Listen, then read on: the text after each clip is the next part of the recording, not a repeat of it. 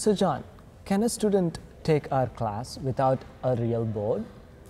Yes, but we feel strongly that the hands-on learning that results by doing the labs on the physical hardware, simulation is an important tool in engineering design.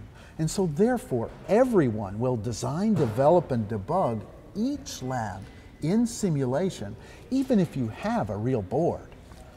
However, we understand that some of you will not be able to purchase the real kit. In this case, you will be able to write the software, design, and test it in simulation, as we will demonstrate in Module 2. Yes, performing the labs in simulation will develop some learning, but we have decided that performing each lab on the real board will be necessary to get certification. So how do you feel about people working together in groups? We strongly encourage you to reach out to others in your local area and take the class together, and possibly in that way you could share a single kit. So you'd say working in a small group is a wonderful way to learn. An effective team size is anywhere from 2 to 3 students.